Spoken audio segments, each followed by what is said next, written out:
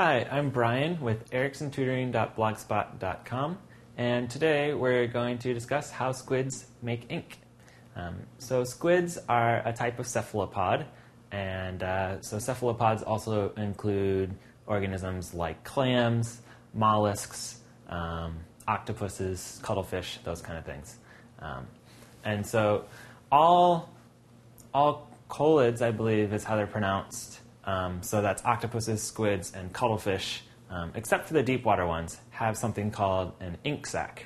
And the ink sac is below their gut, and it's right next to their anus. And basically, inside of the ink sac, you have melanin. Melanin's just a dark pigment.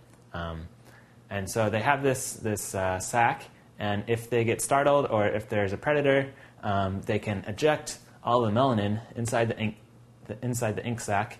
It gets shot out with the jet propulsion that they use to move around. And so this ink goes shooting out their backside, and it has a mucus membrane around it. So it sort of retains the shape and size of the squid, but at the same time, the squid's already disappearing.